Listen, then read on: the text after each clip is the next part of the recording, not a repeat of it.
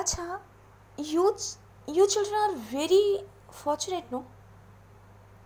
Because you can go to school, can read, can play, can eat, and overall you can dream. You all are very lucky that you all are achieving the things which can secure your future. You all can realize that you all are children, and you can enjoy your childhood. You can feel. But you must have seen a boy sitting with his cobbler father and mending school shoes, while he himself could not wear these shoes. Hello everyone, I'm Reena Mishra from SGEC. Welcome you all here, and I'm really getting emotional to inform you all about the children deprived of all the facilities, even with their necessities also. Yes, my dear students, here we are going to discuss a moment to you all where the speaker Mr. Kailash Satyarthi is getting honored at the Nobel Prize distribution function. Actually, this chapter, Set Our Children Free, is based on his speech delivered on that platform.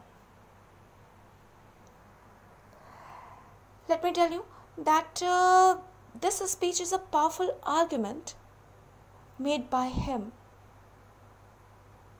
and of course it opens our eyes and draws our attention towards the piteous condition of some of our fellow human beings, like our children. This wonderful and powerful argument takes us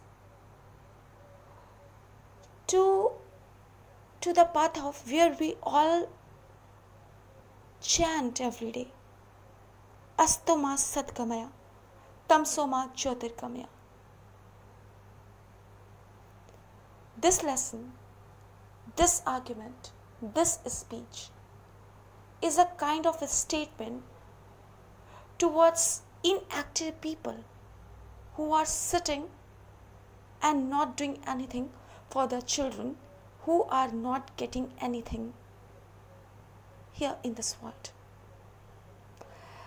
Before I start this speech to you, let me tell you something about the author of this chapter, that is Mr.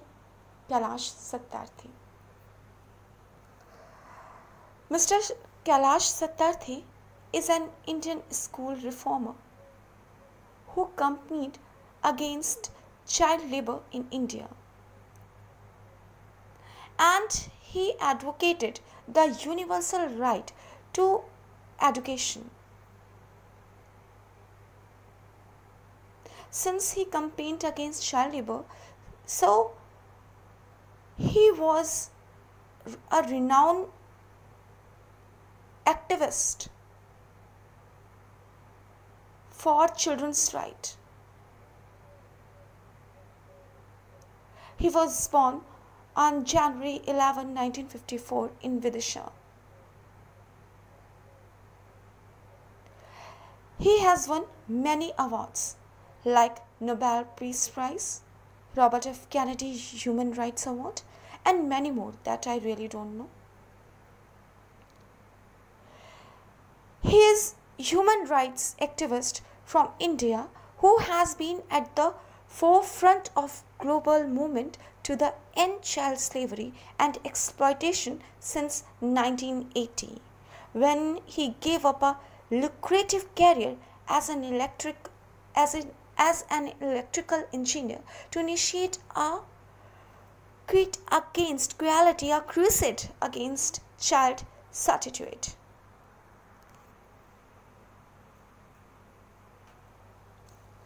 As a grassroots activist, Kailash and the grassroots movement founded by him. He founded a movement, Bachpan Bachao Andolan. And this Bachpan Bachao Andolan has liberated more than 83,000 children from exploitation and developed a successful model for their education, rehabilitation and reintegration into the mainstream of society. Let me tell you that as a worldwide campaigner, Mr. Satyarthi has been the architect of the single largest civil society network for the most exploited children, the Global March Against Child Labour, which is a worldwide coalition of children's rights organizations, teachers' union and trade unions. His efforts led to the adoption of ILO Convention 182 on worst forms of child labor in 1999. Let me discuss you this story. As I told you before, that this speech a powerful argument made by him at the platform of Nobel Peace Prize distribution function. And here he tries to draw our attention towards the condition of our children who are deprived of. Here he started with, I am representing here the sound of silence, the cry of innocence and the face of invisibility. You know, when I read this line, the cry of innocence, the face of invisibility, really I got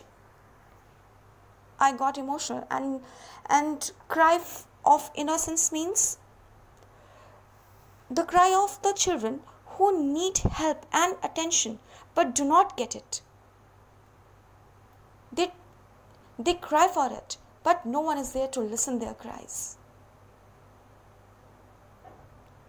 He says that he is representing the face of invisibility. The face of invisibility means those who have been neglected, those who could not get anything, those who are deprived of everything. He shared his experience like 20 years ago in the foothills of Himalayas. He happened to meet a small skinny child laborer who asked him, "Is the world so poor that it could not give him a toy and a book instead of forcing him to take a gun or tool?" One more incident that he shared, approx 12 years before. 12 years back, he met a child mother from the streets of Colombia who asked him that she had never had a dream, but she asked, could her child had one? He was very grieved. He was very grief-stricken when he heard this one. He also stated that the Holy Quran says, "Kill not your children because of poverty." He says that Quran verdicts that there is no greater violence than to deny the dreams of our children. He says that Quran refuses to accept that the world is so poor when just 1 week of global military expenditure can bring all children to classrooms. He says that he is refusing to accept that all the laws and constitutions, police and judges are unable to protect our children. He firmly refuses to accept that the shackles of slavery can ever be stronger than the quest for freedom.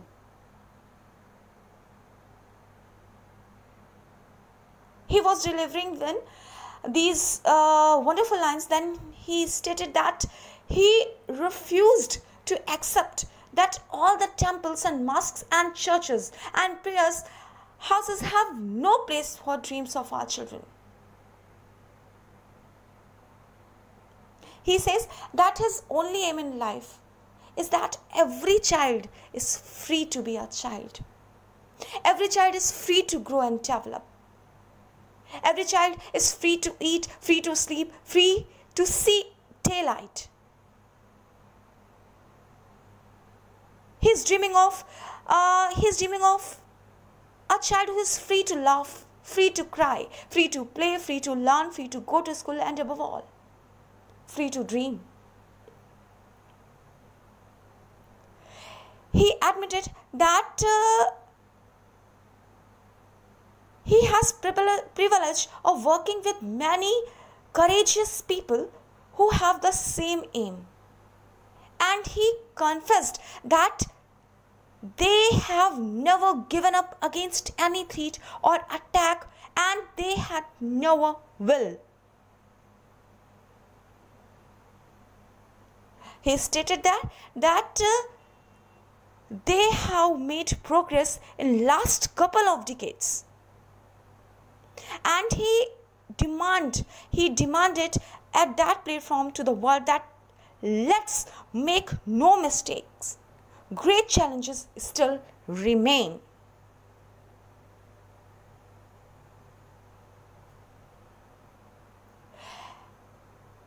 He asked to his friends that the biggest challenge or biggest crisis knocking on the doors of humankind is fear and intolerance. Fear and intolerance is inhuman activity that could not be acceptable at all. He praised the young people like Malala. He says that Malala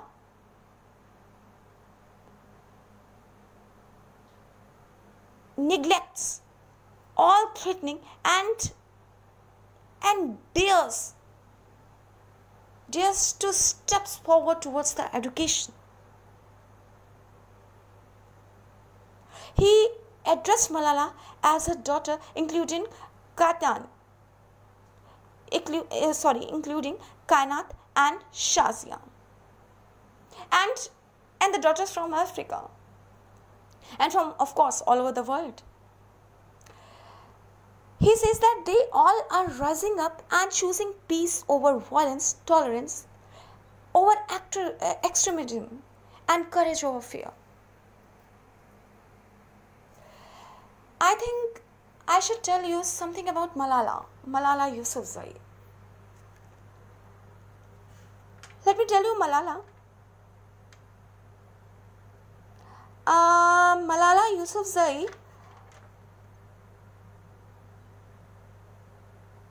is a very, very young girl who really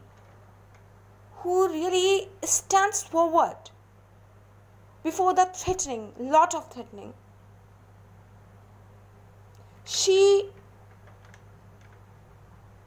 would not let her feet down towards the tyrant's people. As here, Mr. Sattarthi is addressing Malala as his daughter. So, let me tell you that she is a Pakistani activist for female education and the youngest Nobel Prize laureate.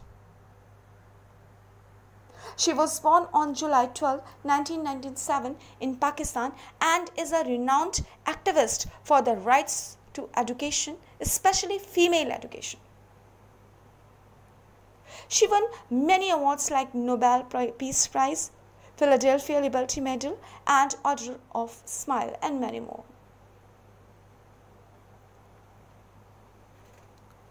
Mr. Satyarthi says that the solutions are emerging, but these solutions cannot be found in the deliberation in conferences alone, and cannot be found in perception from a distance. He simply says that we have solution of these problems, we have many solutions of these problems, but these solutions cannot be found, cannot be decided only in the meetings. No decision could be made in the meetings. He just tells a story. He tells a story that one day a heavy fire had broken out in the forest. All the animals were running away, including the lion, the king of the forest. Suddenly, he saw a tiny bird rushing towards the fire. He asked the bird, "What are you doing?" To the lion's surprise, the bird replied, "I'm going to extinguish the fire." The lion laughed and said, "Wow, can you do it, keeping just one drop of water in your beak?" The bird was adamant, and she said, "I'm doing my bit." Yes, students, this is very, very wonderful line. I'm doing my bit. We live an age of rapid globalization. We are connected through high-speed internet. We exchange our goods and services in one single global market. Thousands of flights every day connect us from one corner to another corner of the globe. But there is one serious disconnection, and that is lack of compassion. Mr. Satyarthi says that let us inculcate and transform these individuals' compassion into a global compassion.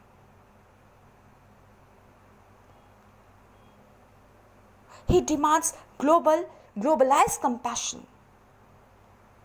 He illustrated that once Mahatma Gandhi said, "If we are to teach real peace in this world, we shall have to begin with children." And he asks the world to unite through compassion for the children.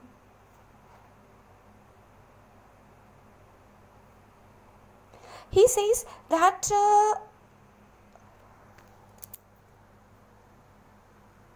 to secure the future of our child laborer, we need collective actions. We need collective actions with a sense of urgency. He says every single minute matters. Every single child matters. Every single childhood matters. Therefore, he says that he challenges the passivity and pessimism surrounding our children.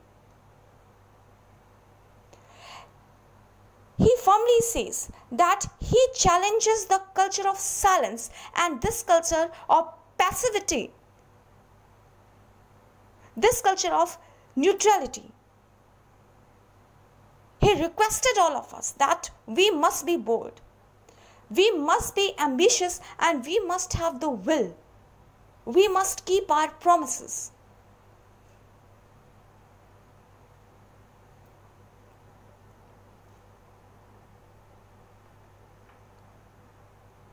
He says, today beyond the darkness, he can see the smiling faces of children in the blinking stars. Today, in every wave of every ocean, he sees children are playing and dancing. Today, in every planet, in every tree and mountain, he sees children growing freely with dignity. He requested all of us that he wants us to see and feel this today inside ourselves. he said that today he could see thousands of Mahatma Gandhis, Martin Luther Kings and Nelson Mandelas calling on us. He requests us that democratize knowledge, that we should democratize the knowledge, that we should universalize justice. He says that he calls upon us in this classroom and people all across the world. He says that he is calling for a march from exploitation to education. In his speech, he is calling for a march from poverty to shared prosperity, a march from slavery to liberty, and a march from violence to peace.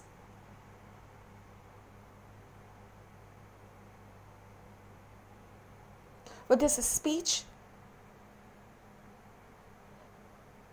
he gives us a lesson and requests the world. He requests, let's march from ignorance to awakening. Let's march from darkness to light. Let's march from mortality to divinity.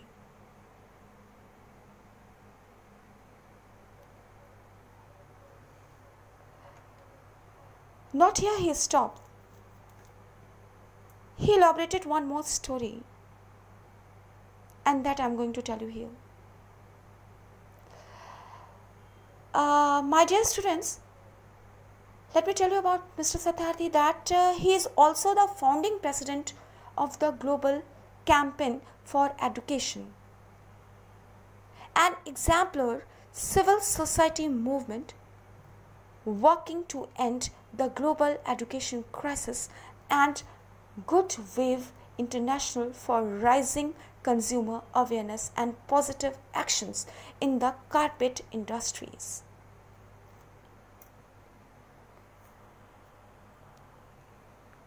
Yes, since his childhood, Kailash had always questioned the wrong and unjust. He could not tolerate any wrong, any misdeed happen to anyone. He always questioned the wrong. He always questioned the unjust. As a young child of 5 years, he was disturbed deeply when he saw a small boy walking with his cobbler father, shining shoes at the school gate on the first day of school.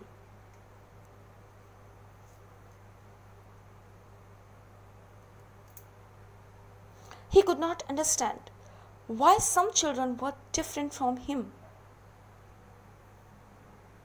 And really, trust me, it did not take Kailash much time to understand the stark contrast between his life and that of the life of cobbler's son. On one hand, where his family had performed a religious ceremony to mark the first day of his school life, and on the other hand, there was the son of the cobbler with a sullen face and no dream in his eyes. Kailash was very sad about what he had seen. He went to the classroom and asked his teacher about the small boy sitting outside the school gate. His teacher discouraged his question. He asked him yet again, only to be scolded and instructed to be attentive in the class rather than thinking about what was happening outside. Kailash's inquisitive nature was unsettled and several questions kept echoing in his mind.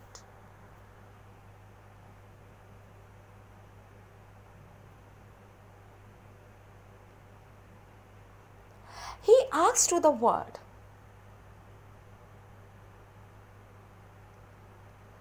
we should have compassion for our children, but whose children are they? Whose children are they who stitch footballs and yet have never played with one? Whose children are they who harvest coca yet have never tasted chocolate? Whose children are they who are dying of Ebola? Whose children are they who are kidnapped and held hostage? He said that they all are our children. Now he records a story and he tells that one day an 8-year-old girl whom he rescued from integrational forced labor from stone quarries, and when she was sitting in his car right after her rescue, she asked him, "Why did you not come earlier?" The girl asked to Satyarthi, "Why did not you come earlier?" Her angry question still shakes him and has the power to shake the whole world. Children are questioning our inactions and watching our actions. And he prays to the world. Let us march from ignorance to awakening. Let us march from darkness to light. Let us march from mortality to divinity. Yes, my dear students, this is part 1 of this chapter, and in our part 2, we will be meeting with our next story, with our next poem. Now, till then, my dear student, goodbye.